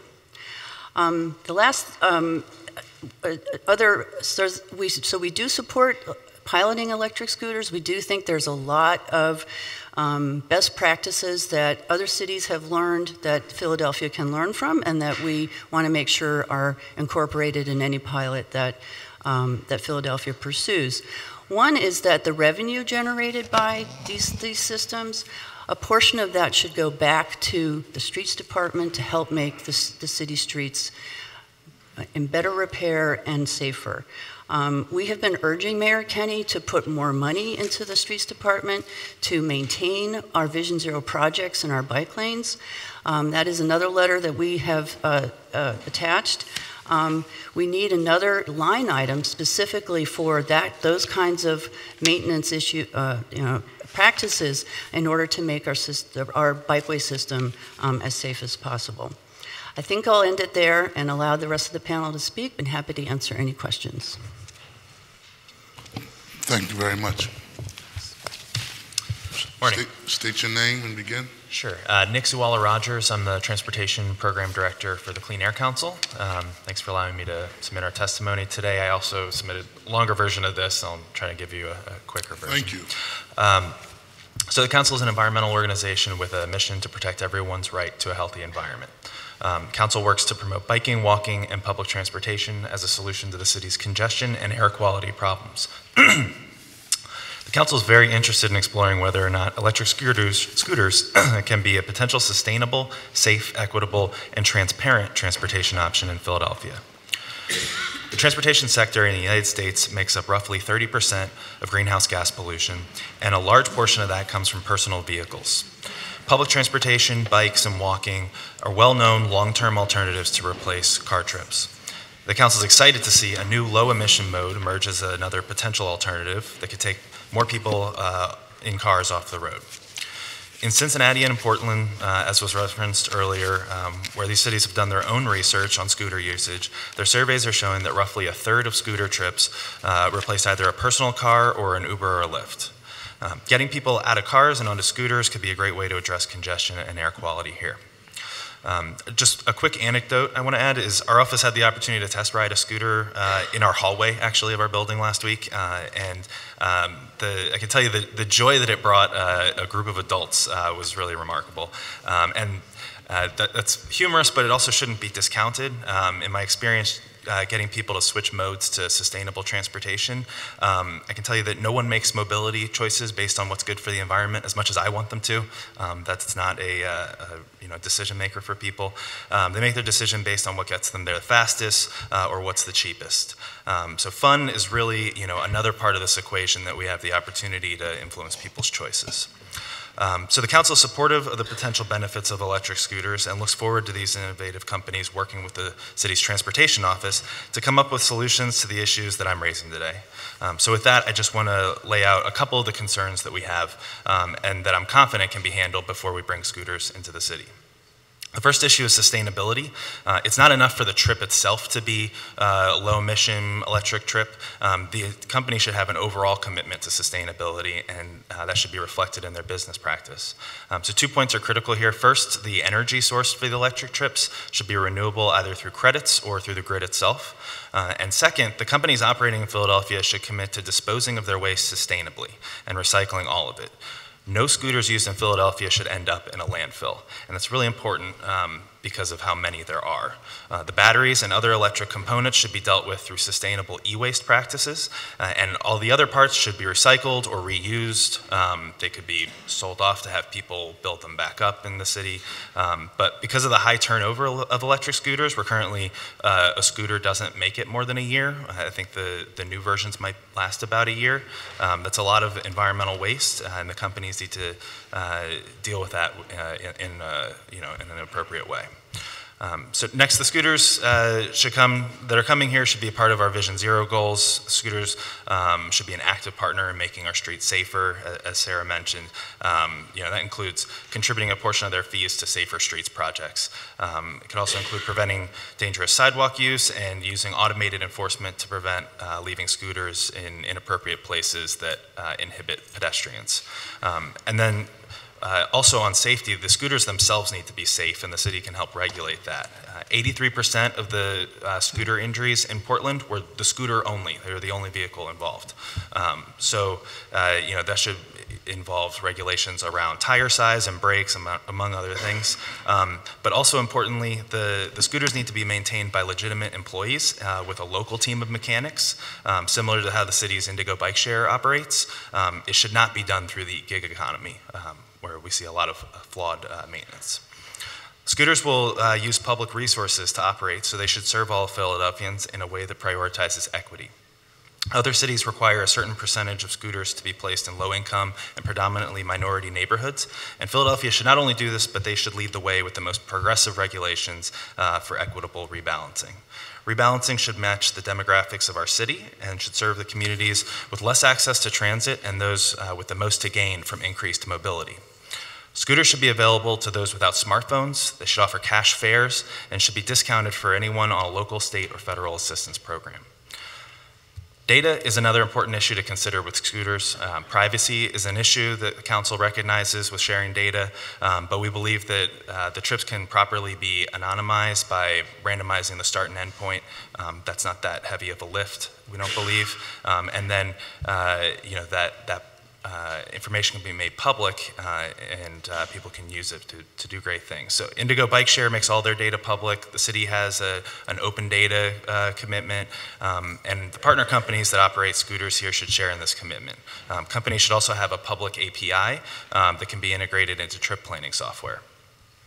Finally, the city needs to be confident in its ability to enforce whatever regulations or agreements it comes up with for scooters and what mechanism that enforcement will happen through.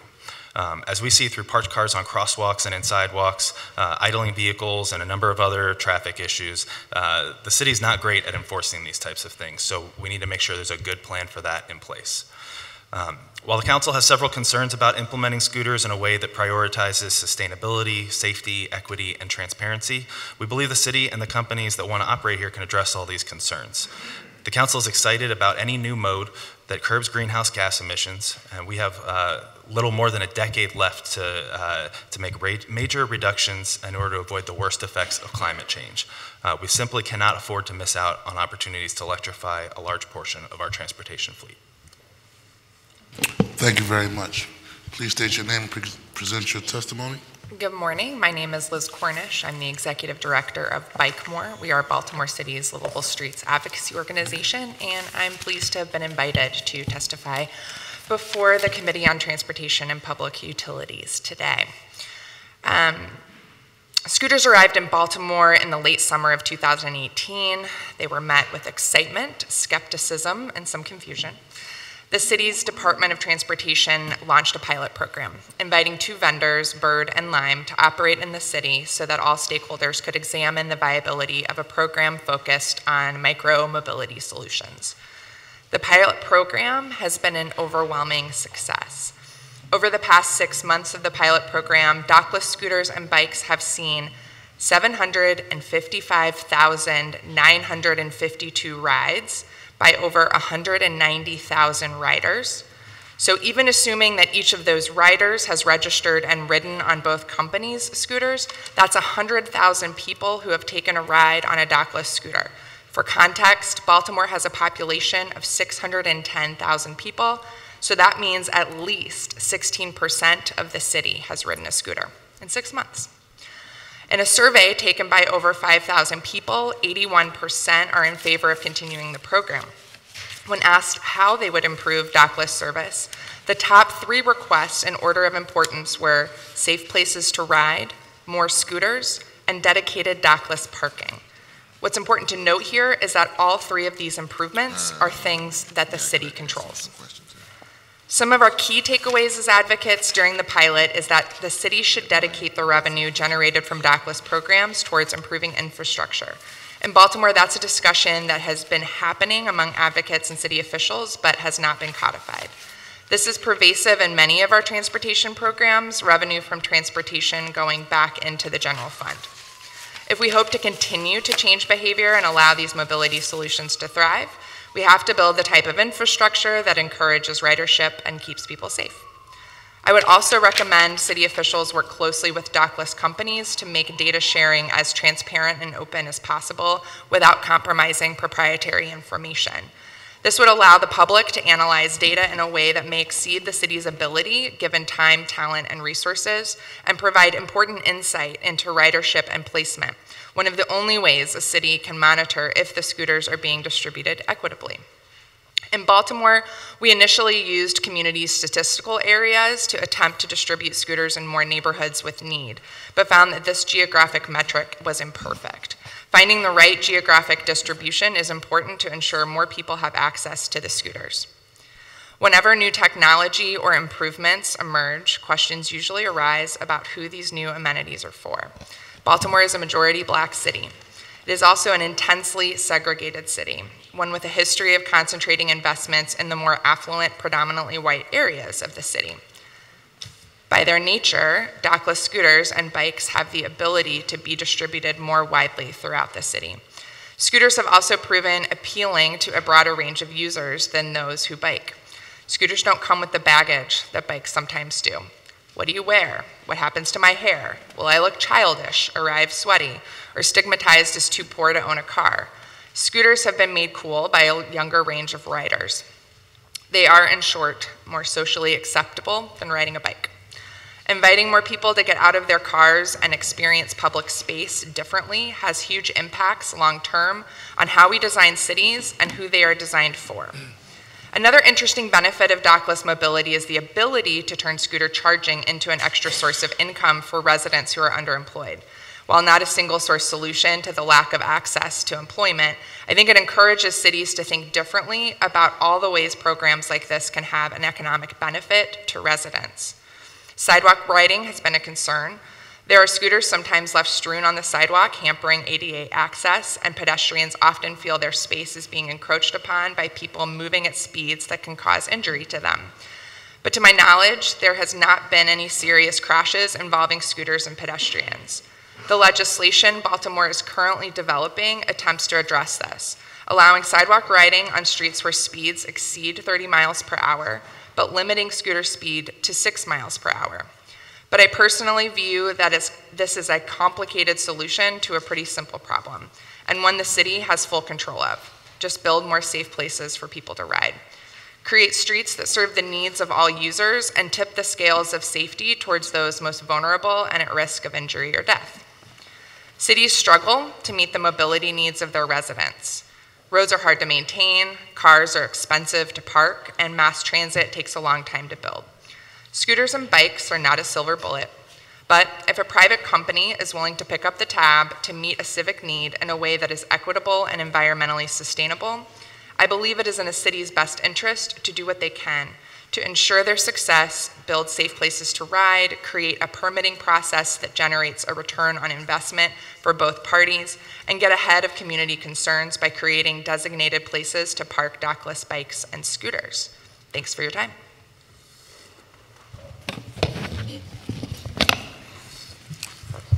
Please state your name, begin your testimony. Certainly. Thank you, council members, for the opportunity to speak to you today. I'm Professor Megan Smriti Ryerson. I'm the UPS Chair of Transportation at the University of Pennsylvania. I'm a professor of transportation engineering and urban planning. I'm not an advocate. I'm a professor and a researcher of safe transportation infrastructure. I'm a resident who loves this city, and I'm a parent, a Phil Ed parent, raising my children in Mark Squilla's district. Thank you, Councilman Squilla. What will the introduction of a new mode of transportation into our already diverse transportation system look like? I'm a professor, so I have to bring out classic transportation theories that will tell us the answer. Mode shifting, safety in numbers, and induced demand. Scooters offer a new mobility option. One, and we've heard about these previous studies, which have significantly reduced demand for rideshare and driving in our peer cities. New scooter riders increase drivers' awareness of everything moving on the road that isn't a car. This safety in numbers phenomenon encourages more people to get out and bike, scoot, or walk. Demand for separated, protected, multi-purpose bike scooter lane infrastructure will become impossible to ignore. Once built, it will induce new demand. With better infrastructure, more and more people will be comfortable using bikes and scooters and walking. We have seen induced demand at work in Philadelphia already. Councilman Johnson, you mentioned this. Our new bike lanes have propelled us to our first place standing among big cities for our share of bicycle commuters, and our pedestrian and bike-friendly paths and river trails are packed with people of all ages year-round. It is clear that when we give Philadelphians access to safe and enjoyable transportation alternatives to driving, they will use them. But what about scooter safety? Let's take a minute to consider the safety of Philadelphia's current transportation system, the system that scooters would be joining. Today, among peer cities, Philadelphia has the dubious distinction of having the highest rate of traffic deaths per capita. Nearly half are pedestrians and cyclists, 10% are heartbreakingly children. Counting crashes and fatalities, however, obscures an even more treacherous reality. These numbers reflect reported crashes and deaths, and do not account for the near misses and dangerous interactions that happen multiple times a day. Nor do they account for losses to the economy and quality of life when people limit their mobility for fear of being struck. Let me pause to make this point. The number of traffic deaths, as staggeringly high as it is, nowhere near covers the unmeasured safety hazards that force people to limit their mobility. This is the complete focus of my own research program. What is an unmeasured safety hazard? Let's just consider crossing at an intersection with a stop sign, likely with a rideshare vehicle stopped in the crosswalk or cars parked legally or illegally up to the stop line. You step into the street to pass the parked car, scan and make eye contact with the driver, and hope that they will stop, given the acceptability of the Philly slide or the rolling stop signs. The elderly and the mobility impaired cannot manage this nuanced crossing, and certainly children who otherwise would be of age to walk to school by themselves also cannot manage this nuanced crossing, so they don't walk outside alone. The only way we will achieve Vision Zero traffic deaths, and mitigate these very hard to measure safety hazards is through infrastructure design. Infrastructure design that slows down traffic, design that makes pedestrians and cyclists more visible, and design that physically separates vehicles, bikes and scooters, and pedestrians. Otis's Connect plan understands the importance of infrastructure redevelopment, and it's focused on holistic design improvements for all modes. The residents of Philadelphia understand this. 28 neighborhoods filed slow zone applications last month, showing us that there is broad support for slowing down traffic and creating safe infrastructure. We also know how to do this. Otis's own Chestnut Street Transportation Project, which repurposed a lane of Chestnut Street for a parking protected bike lane, counterintuitively did not impede traffic flow, but rather improved efficiency for all users through the integration of dedicated turn lanes and loading zones. It also drastically improved safety for pedestrians, as parked cars and bollards create refuge areas, putting pedestrians directly in driver's line of sight and reducing pedestrian crossing distance. This shorter and safer crossing has brought those with mobility limitations back out to walk around, participate in the economy, and do the things that we love to do in Philly. Yet proposals for safe transportation infrastructure projects still struggle to generate the political buy-in needed for implementation.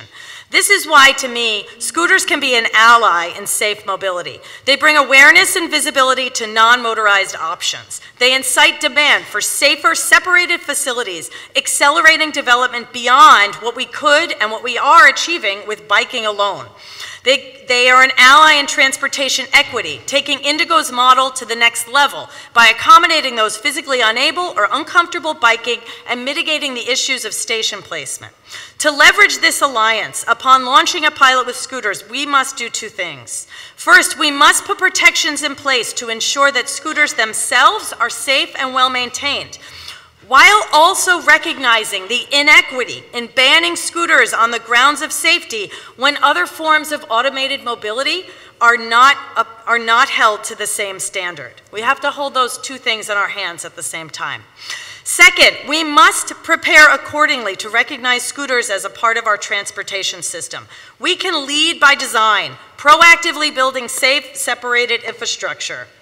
A place for everything, everything in its place, said UPenn's beloved founder, Ben Franklin. Fundamentally, complete streets with spaces for vehicles, bikes and scooters, and pedestrians that are protected make movement safer, more efficient, more reliable, and more enjoyable for all. Thank you. Thank you very much. Councilman Derek Green? Yes, I'll be brief because we have another matter coming up. From the panel, just listening to the testimony, and I heard information based on other cities like Cincinnati and Portland and Baltimore. From what I hear, it sounds like e-scooters is a progressive transportation form. Would that be correct? Yes. Okay. Also, what I'm also hearing, what I gather, is that e-scooters are not this significant safety hazard that was testified to earlier. Is that also correct? That's correct. Okay. And then just in closing, it seems that this is a type of transportation that we should be moving forward to in a very progressive way, considering a number of other cities have done so, especially based on the fact from what I heard from the panel that it will reduce people's use of cars as a form of transportation if we have some type of e-scooter system. Yeah, I mean, I don't see any reason why Philly can't participate in a pilot program. That's really up to the city and the Department of Transportation and City Council to develop those constraints. But we found that that was a way to bring all of the stakeholders together, whether it was the vendors, advocates, and city officials. And we set the parameters, we measured the success, and we got people that have never gotten out of their cars to take short trips downtown, suddenly parking their cars and doing their sort of day-to-day errands via scooter and having a lot of fun doing it. Thank you, Mr. Chair. Thank you. I want to acknowledge the presence of Councilwoman Helen Gim. Councilman Mark Squilla. Thank you, Mr. Chair. And obviously, looking as the city goes through their Complete Streets program and the Vision Zero program, safety is a concern, and I think adding additional revenue to the streets department to do the streets is very important, and we're going to be going through our budget process very shortly, and hopefully we'll see that increase, or advocating for that increase.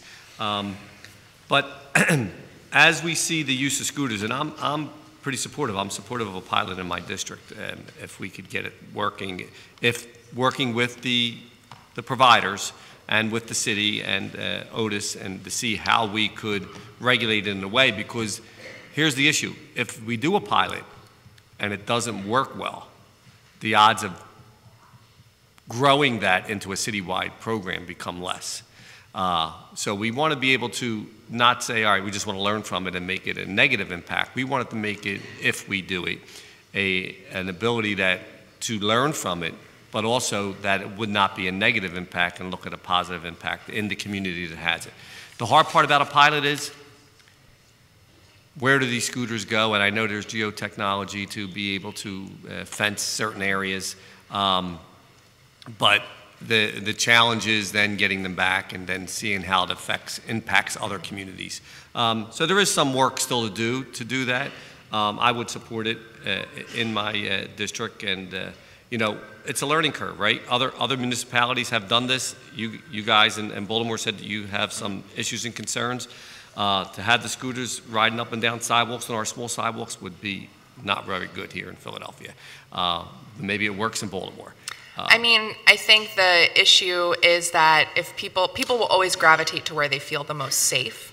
And I think that the actual reality has not met the expectations of the concerns that people had initially. And I think there's really affordable solutions to those concerns. And that's like, put a dedicated parking area for the scooters to go. That's something that even users wanted to see. And then, of course, using that revenue to then leverage state and federal funds to then be able to do larger scale infrastructure projects. In Baltimore, our protected bike lanes are used by lots of different people. We have, in my neighborhood, I live on one of the protected bike lanes. We have a public housing, that houses seniors, specifically with mobility issues. And I see a lot of people using their mobility devices to use this protected lane because it's much nicer than the sidewalks. And they can't roll on the sidewalks the way they are in disrepair. So I think that's something to consider, is that it is challenging to balance all of the modes and the usage, but when you design safe places for people to use it, lots of people will, regardless of it's scooter, bike, or whatever. And anytime you have something new and there's a change, it's hard for some folks to wrap their hands around, but you know, we have to try it and use it, and you rather try it and make mistakes and then learn from them and move forward than not do them at all. So I think you're going to see a ramp up of this to see, you know, how it will work. Obviously, it's probably the bike share program will be, dockless bike will be done first, and then maybe a pilot after that, after we get our policy out for this is just my opinion. It has to be decided by council. But we'll continue to grow our model of how we move people around the city the safest and most efficient way as possible. So thank you all for your testimony. Thank you. Councilwoman Sherelle Parker. Thank you, Mr. Chairman. Sarah, I wanted to thank you for including in your testimony something that I haven't heard thus far, and that is, how do you handle broken scooters, and how long will they be there? So I'm often sharing with my two colleagues, Councilman Squilla and Councilman Johnson, that my district is further north. I am, much further away from Center City than many others. So I'm in an area that is highly dense, highly residential, and for me, what could present an opportunity to gain access to equitable transportation modes can also end up as blight. And so with that being said, if you could just share with us in Baltimore, particularly in neighborhoods that are highly dense, what are some of the strategies and techniques that you've employed to ensure just that? I was happy to hear you talk about equitable access, right? So extremely important, but what do you do in a neighborhood that is highly dense and highly residential? Yeah, I mean, there's going to be vandalism. You're going to see that happen. So I don't want to say that it doesn't happen in Baltimore. I think what we can compare it to is that the city launched a city-operated bike share program that was unsuccessful, and a big reason of that was vandalism and theft, because they just didn't design the technology appropriately. The scooter companies, however, have the resources to do those designs appropriately, and we haven't seen nearly as big of an issue in terms of the blight and the vandalism that you've talked about. I also, what's really great though, is because they are a private vendor and they are held to very strict operating standards, the city can then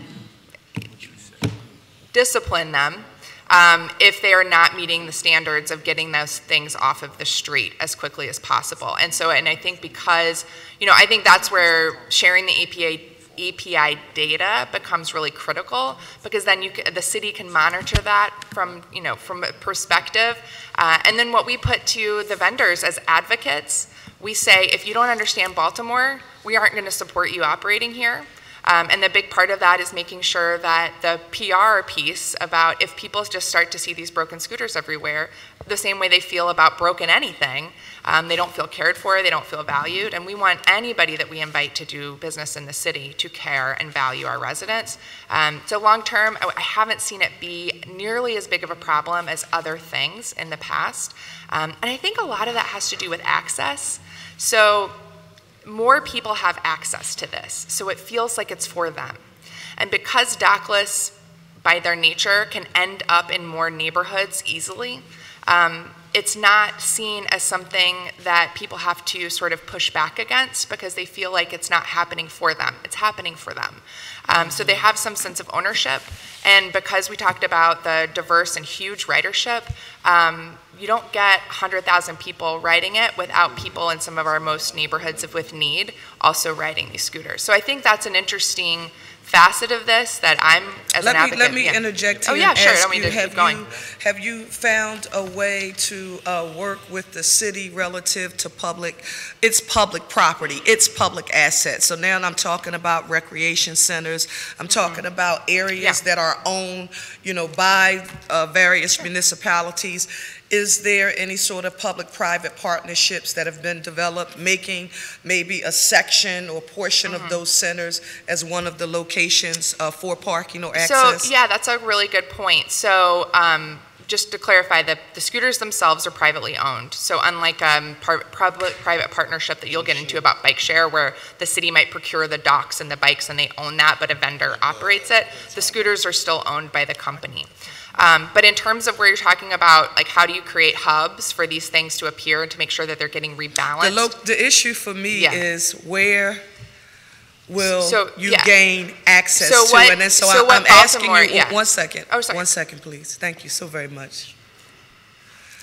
So what I'm asking is, in an effort to provide access in the most efficient way possible, the private firms who own the scooter companies, have they, anywhere across the nation that you are familiar with, or in Baltimore, have they utilized public property to, in essence, install their private infrastructure? And hence, that is what I'm describing when I discuss the potential for a public-private. Okay.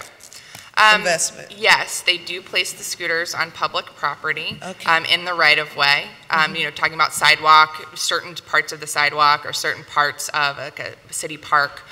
They do geofence so that you can't drop them off in certain areas, so the city gets to decide where they can be parked and located. I talked a little bit about the equity piece and how the city can monitor that. We used community statistical areas trying to and say you have to put this many in this area every day, but they were too big. And so where the city is going now is like, we know where people need first and last mile solutions. We know where there's a high concentration of people that would benefit from using this. So we're looking at creating mobility hubs. So putting those areas where the scooter companies are required to drop them off every morning and rebalance them.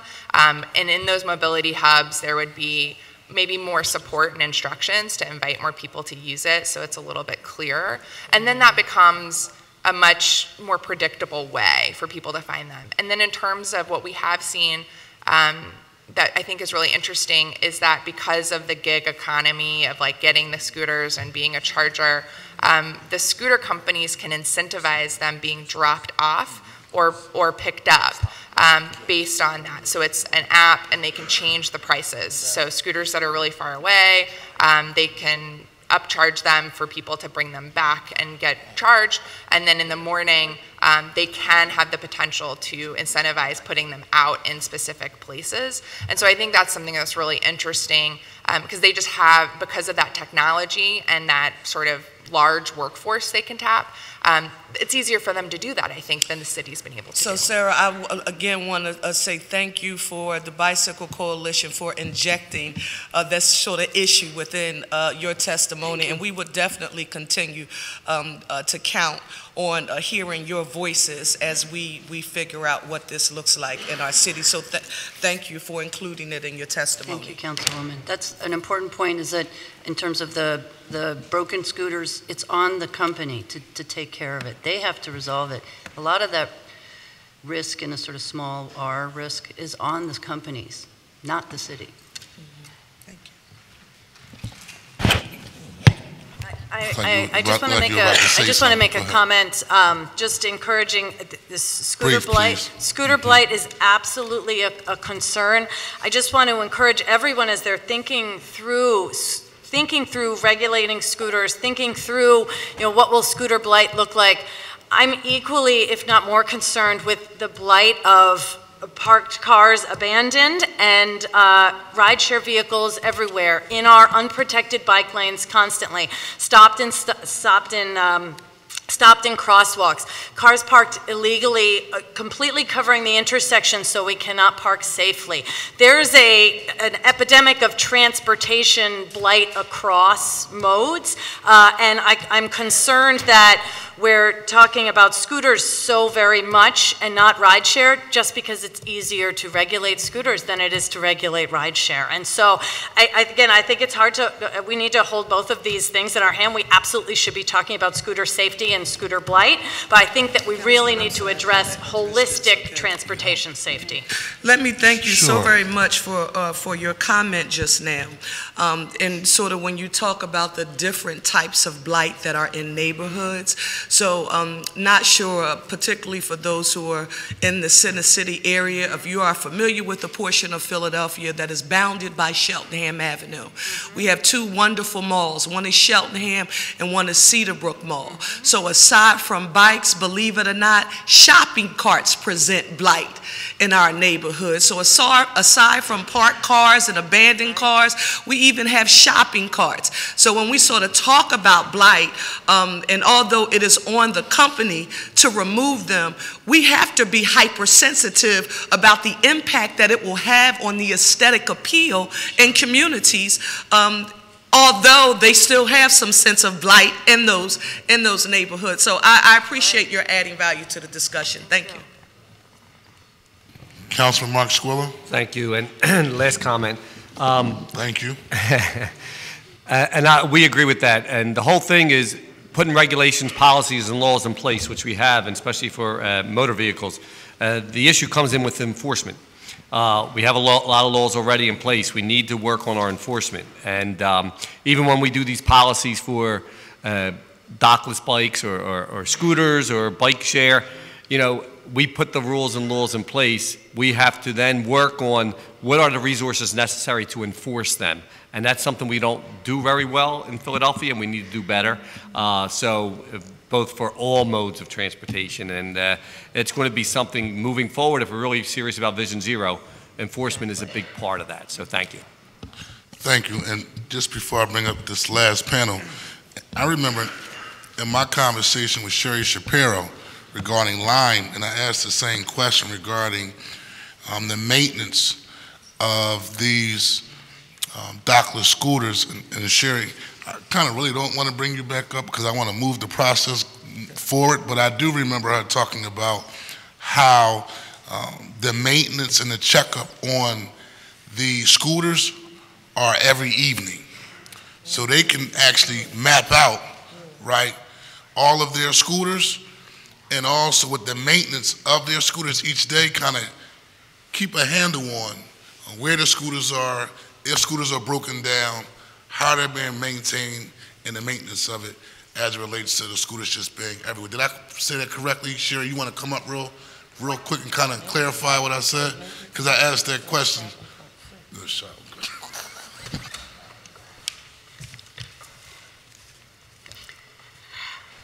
Thank you, Councilwoman. You brought up something that I love to talk about.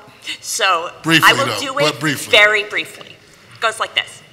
Lime will bring an operations team to Philadelphia. It will bring between 10 and 30 jobs here.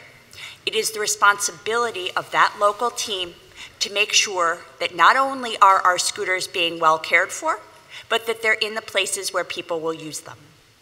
It doesn't, unfortunately, make us any money to have a scooter that is sitting in a parking lot for 2 days. So it's very valuable to us to make sure that those scooters are moved. But more importantly, we have a great way of consolidating issues.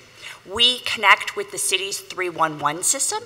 So people in the city who see something, they can use the same system to report any problems that go directly to us.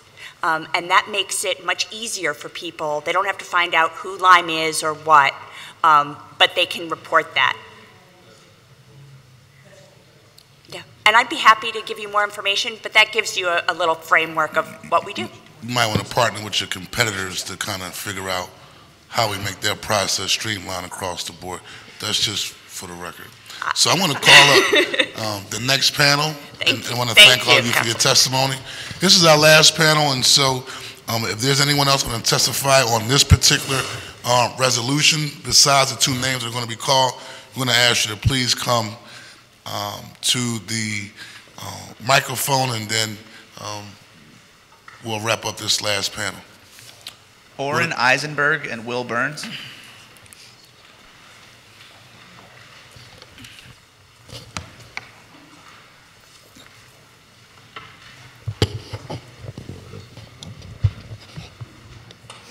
I just want to say for the record also, in having this conversation, I think we're going to see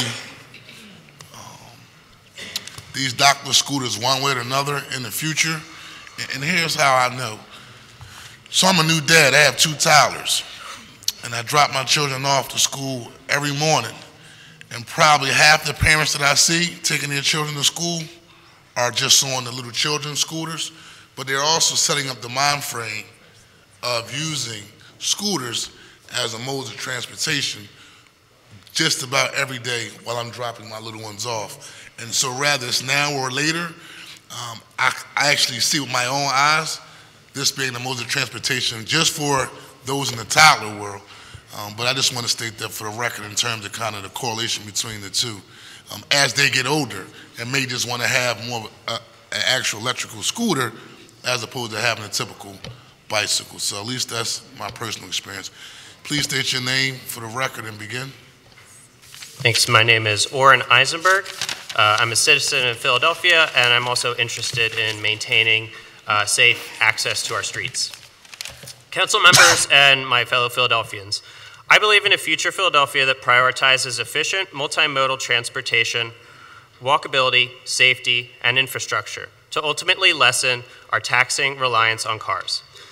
As we've heard today, electric scooters can be a valuable ingredient in that future. Unfortunately, I do not believe that future is here quite yet. I've spent a lot of time in Santa Monica over the past 2 years, which was one of the first cities overtaken by the scooter explosion. Having witnessed the city's transformation firsthand, I've come away with 2 conclusions that I feel are critical in Philadelphia's consideration of this issue. First, and this is where I'll spend the bulk of my remaining time, Philadelphia's streets are simply not adequate for scooters today. I regularly travel all across Philadelphia, mostly by bicycle, so I experience our roads up close and personal. And I've got to say, they are truly a disgrace.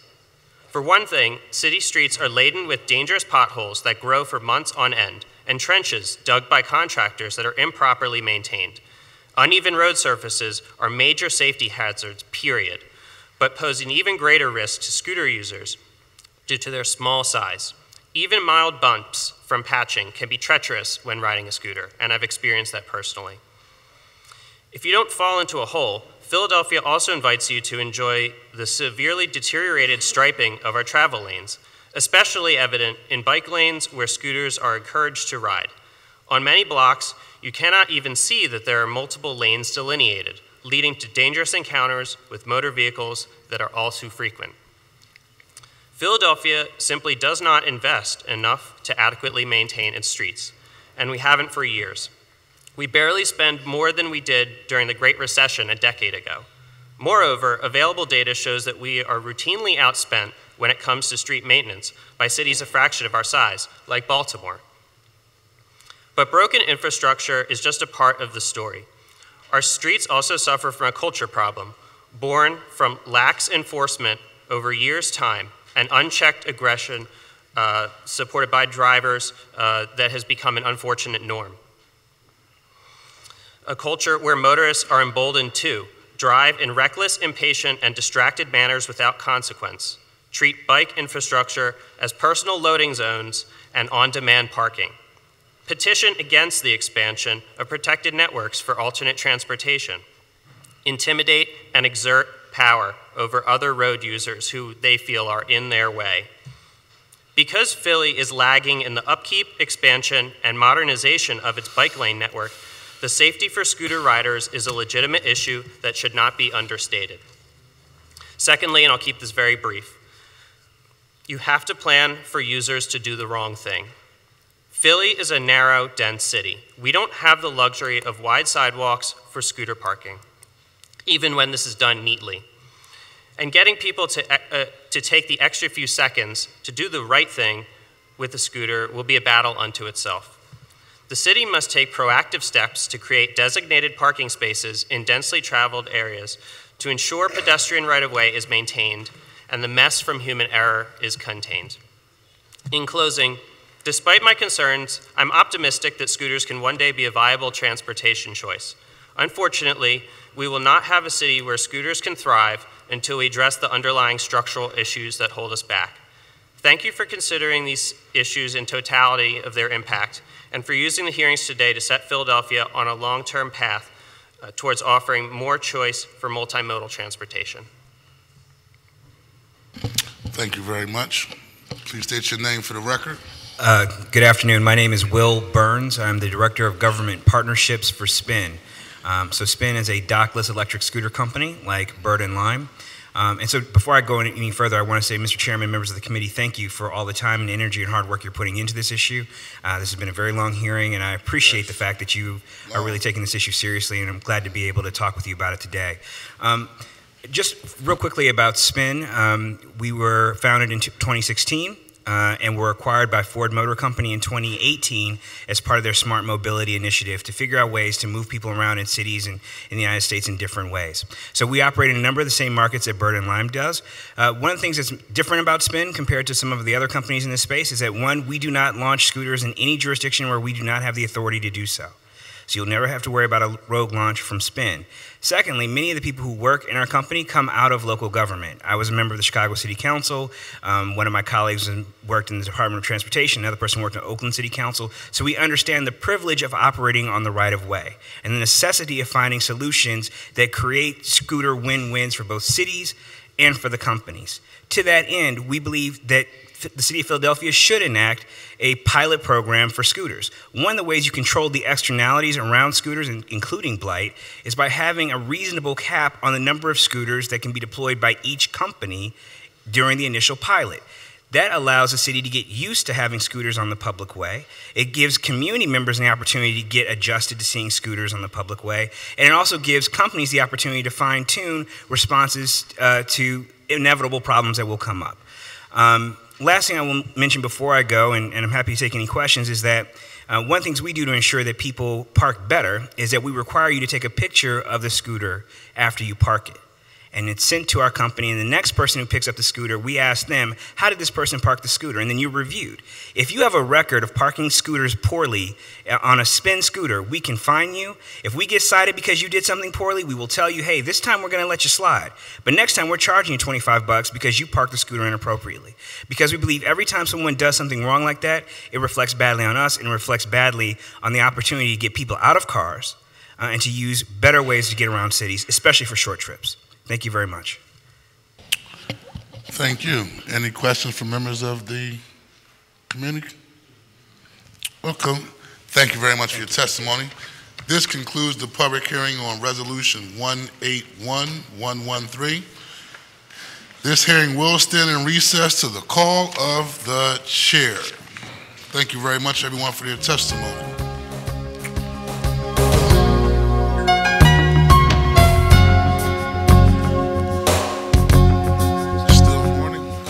Afternoon. Good afternoon, everyone. This hearing is called to order. This is a public hearing of the City Council Committee on Transportation. The purpose of this public hearing is to hear testimony on Bill 181063. I am Councilman Kenyatta Johnson. I'm chair of this Committee on Transportation and Public Utilities. I just noticed that. And we will be starting shortly.